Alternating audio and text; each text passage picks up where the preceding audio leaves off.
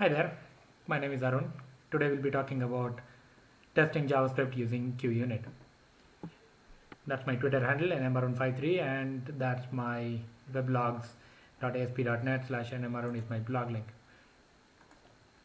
So we'll go over the agenda, a quick introduction of QUnit, and then we'll write a very simple test using QUnit. And then we'll see what a QUnit test runner is and what capabilities it's providing us. We'll do some code coverage with some blanket.js library, and then we will do some DOM tests. These are simple tests. We don't want to do I'm not going to do any big, major, crazy kind of tests. And then we are going to see how we can use mockjacks to mock our Ajax calls. This is especially useful for doing all your unit tests. Right? And finally, we will see what grunt is and how we can set it up and run automated tests using grunt. Right? So QUnit is very lightweight. I mean, I didn't find anything slowness or anything like that. It's a very lightweight, easy to use JavaScript unit testing framework. Right? It's capable of testing any generic JavaScript code, nothing specific to any of the available frameworks like Angular or Ember or Backbone, whatever it is. So it's not specific for any of those. You can just write tests for unit tests for JavaScript code. That's all it is. It's actually quite popular. jQuery, jQuery UI, jQuery mobile are all using QUnit. There are just three files, right? The CSS file, the QUnit.css, the QUnit.js, which are both provided by the QUnit site. And then the site QUnitjs.com provides us with a snippet of what the HTML should look like. Right? That will be our test runner. We'll be running that. Turns out it's kind of a popular choice. It's because of its ease of use. I think that is the reason why it's quite popular. And you can also do some DOM testing. Right? So provided your DOM is kind of simple and it doesn't require too many user interactions or whatnot. And it does not depend on jQuery. So it's written using typical jQuery or the plain old JavaScript. But if it works really well with JavaScript, it doesn't have any issues, and we'll see that it doesn't have any issues if you have jQuery along with your test. So that is a simple unit test that we are going to see. I have a module there. So a module gives you a bucket or a container maybe for related tests. Okay. So the next line says test. So that's where I'm giving it a name, basic test. Usually you'll have a name, something that says test should pass a negative number, or test should, give something like that. Test should do something kind of a thing. You'll have a very descriptive name there. I've just given a generic name. Followed by a function, and that is your actual function. That is your JavaScript function. So I have two variables declared here. One is called as actual. So it's kind of simulating a value from your JavaScript method, your service call, your actual test method, whatever it is, right? So that is the simulation value of that. And then I'm expecting the expected value is 1. So that's what I'm setting expectations with. And then we have two asserts there. Okay, which takes an expression. So if the expression evaluates to true or JavaScript truthy, it gives me a value. It says it passed that assert. And then the second one is equal, where I pass in an actual and expected values as parameters. And then if they are true, if they again evaluate to truthy, they'll give me they're equal. They'll tell me that they're equal. So the first in both cases, I'm passing a string and comparing it with an integer. So since both of them are not, so I'm not doing equals here, which is a strict equals, so which checks for the data type as well. I'm not doing that. So in this case, in this simple test, both of them should come back as true for me. Let's just see a code. So I have my main test here. Right? I have the exact same test pass here. I'm going to run my QUnit, which is, I'll just go over the HTML. This is kind of the snippet HTML that QUnitjs.com provides. So you provide your CSS, the QUnit CSS, and then you tell what version of jQuery you require. And again, this is optional. If you don't require jQuery for your unit test, you don't need to mention that. And then you have your JS mentioned here, right? The QUnit JS. The last two are my main.js, that's where the code is, and then this is my main test.js. This is where I'm rewriting all my tests. Right, so that is the test, and I have my QUnit HTML here. I'm going to run that, and then there, okay, all my tests are passing. Well, not all, just one have, right? So my tests are passing. When I click on that, it says both my asserts have passed. You know, there's the green there. So it says truthy and they're equal. Right, so it says 0, 2, 2, 0. The first one is kind of reddish color, the next one is kind of greenish. So those are failed, passed, and those are the number of asserts in your test. Right, it gives some basic summary here. Okay, going back, let's see what the test runner page gives us, the options that are there in the test runner page. Right, so the first one, it says hide past tests. So if you want to see only failing tests, and you don't want a big list of things, you can just say hide past test. Then check for globals. Anytime you're writing JavaScript code, any code, not just your unit testing, even your code, the production code, you want to make sure that all your variables are declared within a specific scope. You're not leaving dangling variables outside, right? So anytime you put say something like actual equals 2 and the actual is not defined within your function or within your JavaScript file, it gets associated with your global. It becomes a global property, right? So it's polluting the global environment is basically what is happening. So you always want to make sure that all your code is local and all the variables are local. So QUnit test runner allows us to check for those globals. If you are adding or modifying any global properties, then it will fail the test. We'll see that. We'll see an example of that. And then the no try catch says, well, is there if you have code that runs inside a try catch, it says remove that try catch and then run my test. That way, if you're having some weird exception that is getting caught in between and is not being thrown or bubbled up to the user to see what exactly is failing, you can try this option. Although this option is kind of a very specific scenario, but at times when you're stuck and you don't know where to go, you can try that option. You can run individual tests or specific modules. We'll see that. And then it gives us a summary of the test. So it says it has completed in so many seconds, and in my previous case, in my previous test, I had one assertion and one of them passed, and here, so I've modified the test now. So our simple test, basic test, has 2 assertions and both of them are passing, and that's what the summary is telling here, right? So let's try this. Let me just go and do hide past test. So there it will only show failing tests, in which case, in my case, I don't have any right now. And then I can do check for globals. So again, my test is passing, but I can make this fail right now by just doing that. So I've created a variable called actual, but I have not actually put the var in there, so I'm not giving it a scope. So that actual becomes a global property now. So with that property, with the check for globals option checked, if I run my test, it's failing my test saying, hey, you have introduced a new global variable called actual, which is a big no-no. So you always want to create your variables in the local scope. Right? And this is not just true for your code. For your test code, it's also true for your code. Right? So you don't want to add variables, local variables to your global scope. Right? And the third one was try no catch. Again, in my case, that will not be happening. I don't have any try catch, so my tests are passing fine. So you're seeing for every of these options, you're seeing query string parameter getting added here, right? So this one, the third one is just hide or show kind of a thing, right?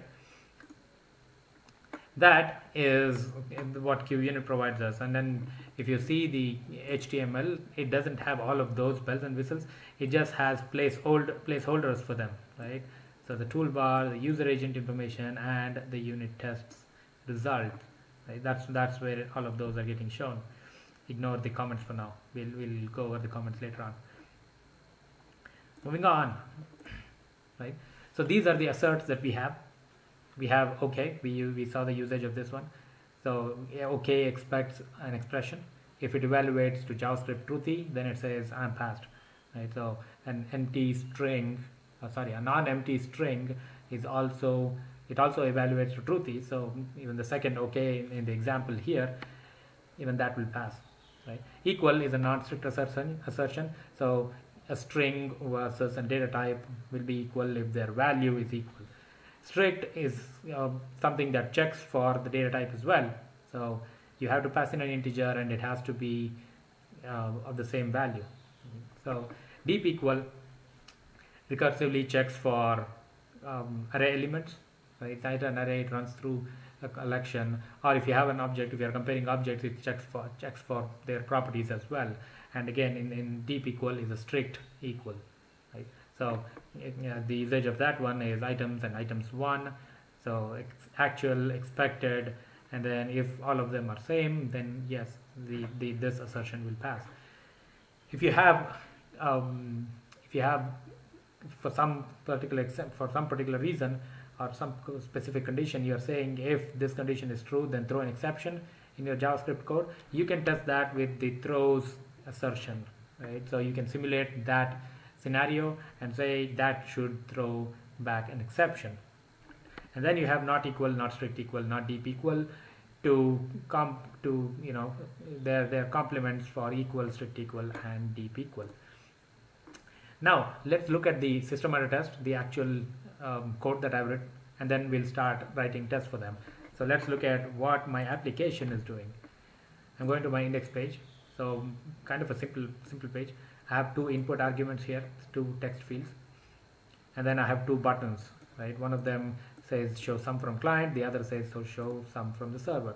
So when I click on the first button, it makes it calls your JavaScript function to make a summation of 2 numbers, the numbers that I've entered here. I'm not doing any kind of error validation or error check here.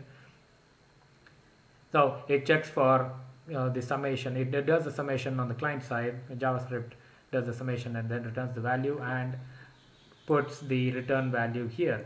And then the second one, it goes to the server. I'll show you the MVC application. It goes to the server, makes the add, and then returns back the value. So let's look at what my controller is doing. You can use anything for your server side code. So what mine is doing is I have a home controller and an index action method. I'm just saying a string of arg1 and arg2 because that's what I'll be reading them, and then I'll try to parse them. If both of them succeed, then I will return a summation of the 2 input parameters. If not, if there's something wrong, then I'll just say, hey, you give me an invalid input. Okay, so that is my value. Let's see the application we are trying to use. Let's see that works. So I have 2 and 5. I say show sum from client, and I'm going to open the network tab. Okay, and I'm going to say show sum from server, and then it makes a call to my application, and then that is the arguments that I've passed. I don't know if you can see this, but it says arg1 equals 2 ampersand arg2 equals 5. So server says the sum of 2 and 5 is 7. Right? Now let's look at the code. To begin with, on document ready, I'm just saying wire up a couple of events. Right? So when the user clicks on button 1, you call get some text, read the values that the user has entered in the 2 text boxes, and then the get some text will actually internally call the get some, which will parse those strings and then return their sum. Right? So, and then the output is client says sum of arg1 and arg2 is some value. And then the second button is saying get some text from the server. So here I'll be doing an Ajax call, and I'm passing those. That is my URL. I'm building the URL, and once it is done, right, once I got back the response, my summation value will be in the XHR. It's just the XHR. I'm not returning any object or anything. That's when I get the summation of, from the server. That the server says sum of arg1 and arg2 is the XHR value, and I write it to the output window. Right? Here I'm doing the same thing. That's the reason why you're seeing both the outputs in the same window. Now let's go ahead and write one simple test. So for that, I'm going to comment this guy out, and then I'm going to uncomment my first test. right? So let's see what that is doing. So it's a module called SumTest. I have another module later on, and then this is what I was talking earlier. Your test name should be more descriptive. So it says test should add correctly.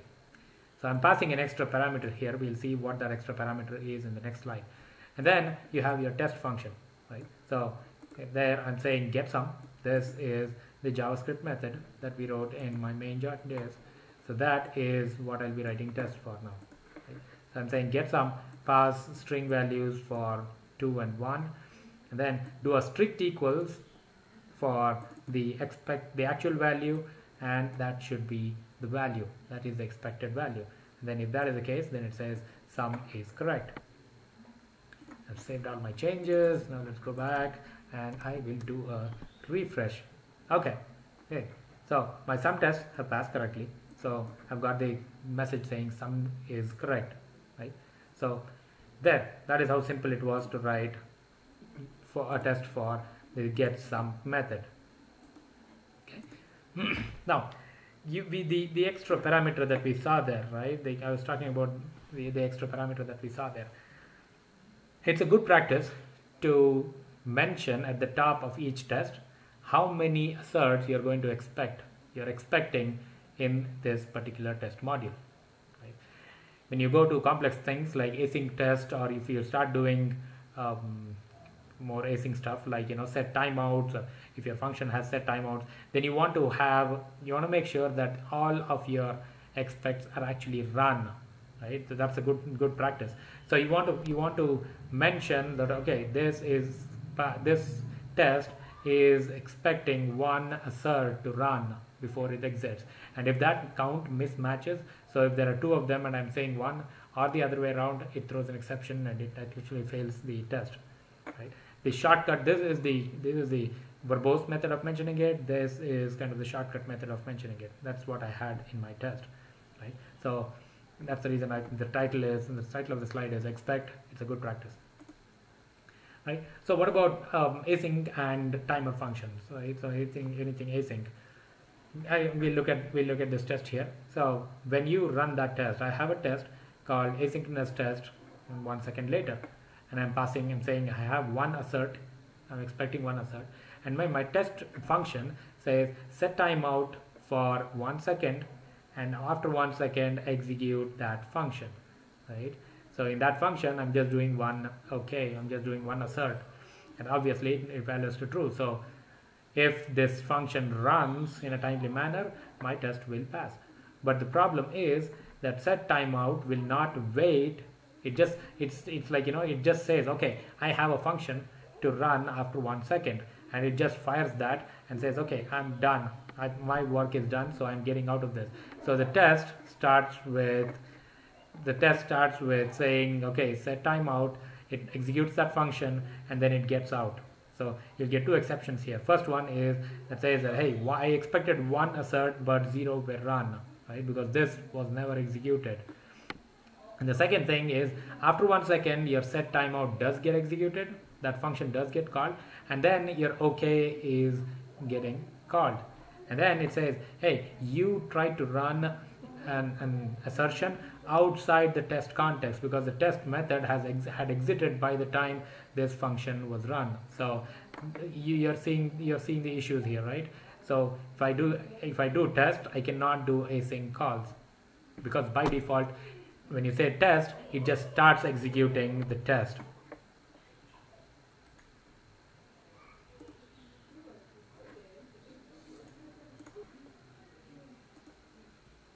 Right, so you're seeing the issue with calling test, because test by default starts executing your code. So what's the solution for that? The solution is to use something called as an async test, right? Async test, the benefit of using async test is that async test does not start doing the test. So until you actually tell it to start running the test. So we are seeing what unit async test is doing here, right? So the solution, as I said, is to run something called as an async test. So async test does not start by default unless you explicitly do a start right? So you can run async test inside your test functions. So the first line in your test would be to say stop, and then somewhere in the middle of the code you'd say start. But then you don't want to do the stop start thing every time. Instead, you just start using the async test, right, which has the inbuilt feature of not starting the test the moment the function is getting executed. So what happens here is there is a set timeout for the same thing, this exact same setup here. So there is a set timeout with a function which waits for 1 second. So after a second, it executes that function, and after that, after the OK is executed, that's when you're doing a start, right? The benefit here is your control has not exited from this async test method. It waits till your start is being called, and then it says, okay, I'm expecting one assert, I got one assert, it's true, so I'm green, so now it's time to get out, right? And that's why if you see the time here, it says 1051 milliseconds, and then it says one assertion of one passed, right? So that is how you do async test, right? So we can do some code coverage using this library called blanket.js. It's really useful, it's really powerful, and it's extremely simple. So all you do is download that version. So when I took the screenshot of this, the version was 1.1.115, 1.1.5. So what I did was I just took, this is how you set up blanket.js, right? So there is one JS file to reference. You need to add a property called as data cover on every JS file that you want coverage on. This is not for the test file, this is for your code file, right? For every file that you want coverage on, you do data-cover. And after that, there is one gotcha that says that your blanket.js reference should be the last reference in your page. And that's it. That you do that and you're done. Okay? Let's see that working now. Let's make that happen. So I'm going to uncomment this line here that says blanket.js, the reference for that, and I have the last one here. And the other thing I have to do is to say data cover on my main.js, right? And I've already made sure that blanket main or blanket.js is the last reference in my file, right? Now if I go back and run my test, so see, you have three options now, right? So when I go back and run my test, come on, right? I'm getting a fourth one, enable code coverage, right? So I just check that. Look at that, I'm getting this entire piece of code at the bottom, right? This is the working of your blanket.js, right? So what it says is 9 out of 19 are covered, which is a 47-ish%. And the coolest part is this, right? So I click on the file that I'm asking to be covered, and it gives me the lines that are not covered. So all of these lines, it says, are not covered, right? So now I know what I need to write my tests on. Cool. I'll just leave that on for now, right? So we saw code coverage of around 47%. You just saw how simple it was, right? You just add a few lines of code, and you're not even polluting or adding stuff to your main script file, your main code file. And then it's not like, I added this piece of information and I accidentally checked it in. Nothing like that. You're just adding all of the stuff to your QUnit HTML file. Okay. Right. So that is the result that we saw. Now we'll write one more unit test. We'll enable one more unit test on my code, and we'll see what happens. So that is the second test I'm going to enable. So it says test should display the text correctly. So when I click on the the first button, it says get the sum from the client. So I'm calling the get sum text and passing two string numbers in string format, and then I'm saying the sum text value that is returned by the get sum text should equal client says : the sum of 3 and 5 is 8, right? So that is what it should say. Let's see what happens when I run the test. I have the code coverage enabled, and look at that, my two tests have passed, and then my code coverage has increased. And then there is one thing you might be seeing here. It's showing these numbers in red, right? So now it's saying that that test is also covered. The only thing remaining for me is to test the onReady, and I also have to test the Ajax function, right? So as I said, they're showing in red because QUnit has kind of a number, a magic number, 70%. You can change that later on. So it is 70%. If you get 70% or more coverage on your test, it'll show them in green, right? So again, another visual indicator that you need to write more tests. All right. So our DOM tests. What about DOM tests? Is DOM testing possible? Yes, it's possible. What you do is you inject or you write your DOM code onto your HTML page. You can either do it dynamically or you do it statically, however you want to do it. But you can do it when I say dynamically, as part of your test, you just inject some DOM onto your page to a specific node. You can create a specific node for that, and then inject your DOM onto it, and then do some testing. Or on the other hand, what you can do is you can have static text. If it is a simple DOM, you can have static text, and then say, you know what, now that I have a static test, I can do all the client-side stuff, the DOM validation, right? You can start testing your DOM. So I have the exact same setup here. So I have two text fields that have arg1 and arg2 as IDs. I have the div as output 1. This is where you'll start seeing the output. And then I have the same two buttons, button 1 and button 2. So when this page loads, what happens is, let me just go back to the code. So let me enable this, right? So I'm going to enable this stuff. Right now I have the exact same things on the page. And then as soon as this page loads, it says, okay, there is something called as button 1 and button 2, and they will get these events registered, right? So those elements will get the click events registered. So they are now testable through my test case, right?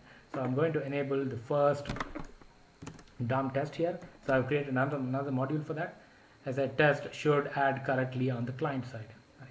So this is the DOM test I'll be doing. So there I'm adding values to my text fields, right? I'm adding 2 and 5, and then I'm manually triggering the click event on button 1. So they're registered, right? Now that they are on the page, once the page loads, these are registered. Okay, so they're registered. So when I do a click, it's a client-side thing. So the output should have some value, and then I can say equal output of client says the sum of 2 and 5 is 7, right? Let's see this test. Now you can also see my code coverage go up once we run this test. There you go. Now it's 73%. And then you got the sum text is correct. So the third test is passing, and as I said, the 70% cut off the threshold for 70%.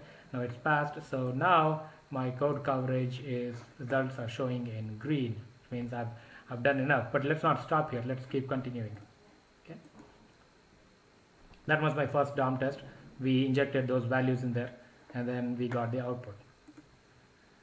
How about Ajax calls, right? Now the next one, the next test that we have to do is for Ajax calls. Now you don't want to be running Ajax calls in your unit test. You'll be breaking the tenets of unit testing, right? Unit testing should not talk to any other components. They should just be having mock versions of those components. So no network calls, no DB reads and writes and stuff like that, right? So in order to do Ajax call, or in order to mock your Ajax calls, you use the jQuery mockjax library, right? So that's the GitHub link for that. What it does is it intercepts your Ajax calls and then returns a preset response, right? That the preset response is what you're going to define. So you'll see that there are no server-side calls, so you won't see any trace in Fiddler. It uses, you can enable wildcards in there, so it works only on the mock that you have specified. So you can use wildcards. We'll see the example of that below. So I'm saying here mockjax, if you get an URL of home/home star, return the response text of 7. So no matter what your URL arguments are, the query string parameters, it will return a text of 7 in the JSON format. I mean, in this case, there is no JSON format per se, but if you had, you can set up the data type as well. Right? so let's do some tests. Let's enable our last test. Right? I'll just step over this one. So first line I say mock jacks clear. So what I'm telling here is if you had any previous mock jack settings, just clear them off. Right? Now I'm going to give you specific mock values for this test. And then I'm saying clear out the text value as well for the output. And then here I'm saying Ajax setup, make the async as false. So run your Ajax calls as a synchronous call. This is the benefit. The benefit here is that I can use one. The benefit is that one, I can use test, and the second one is that I don't have to do any script magic in here. So I don't have to take this script and if I had to run it the synchronous way, or the asynchronous way, I had to take the script and then do a bunch of starts and stops in here. So you not to avoid that, I'm just setting up the Ajax call to be a synchronous one. Right? That's another way to mock your or tell your Ajax to do synchronous way. So. And then I'm saying mock jacks URL of, if you get a URL of arg1 equals 2 and arg2 equals 5, give back a response of 7. Right? So in the example we saw this whole thing replaced by a wildcard. Right? In this case we are making that specific call. So that's what it said. So if it is something specific, if you want a mock jacks for general thing, you want to use wildcards. Right? And then the data type is JSON. So now I'm going to set up my input field. So I'm going to say arg1 is 2, arg2 is 5, and then I'm doing a click of button 2. So because it's mock jacks, it just gives back the value of 7 almost instantaneously. There is no wait or latency or anything like that. And then I can then read the text of that and say server says the sum of 2 and 5 is 7. Right? That's the value I'll be seeing. Right, now that I've enabled this, I'm going to run my unit test and let's see what happens. Cool, my test is failing. So what's the reason? It says mock jacks is not known. It doesn't know what mock jacks is. That is right. That's because I did not enable the mock jack script on the page here. Right? So it's kind of telling me that I did not enable the mock jack script. Now I'm going to remove the call, and now all my tests are running. Do another refresh. Okay, so my DOM test, both of my DOM tests are running, and I told earlier that you could run either individual tests, right, or you could run individual modules, right? So I can run my sum tests, and then I can run my DOM tests. In this case, I want to run all the modules, right? So you have that flexibility as well. And now let's enable code coverage and see the results. And there you go. You have 100% code coverage now. If you click on your main, look at that, it also did the Ajax call. It says, okay, all of that, your register, click registers, they're all taken care of. They've all been tested, right? So that is how you do unit testing using QUnit.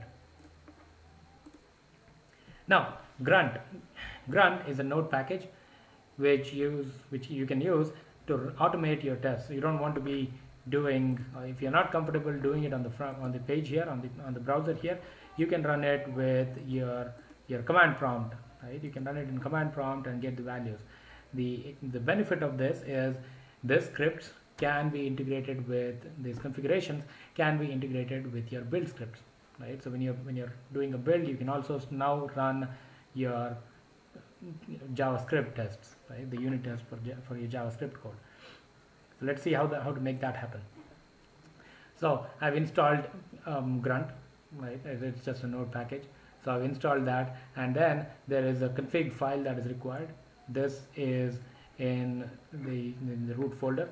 So I have grunt init config, and then I say QUnit, and then for everything just run that file, right? So QUnit HTML is a file that we were running, and it runs that file and then reads the DOM values and gets back the it takes the output and shows it on your console. And the second test I'm doing here is for blanket.js and saying code coverage of true and the type of grunt report. So it wants a grunt report, And there you can also set a threshold of 80%. So if the code coverage is less than 80%, then it will say false, right? It will say that the test has failed.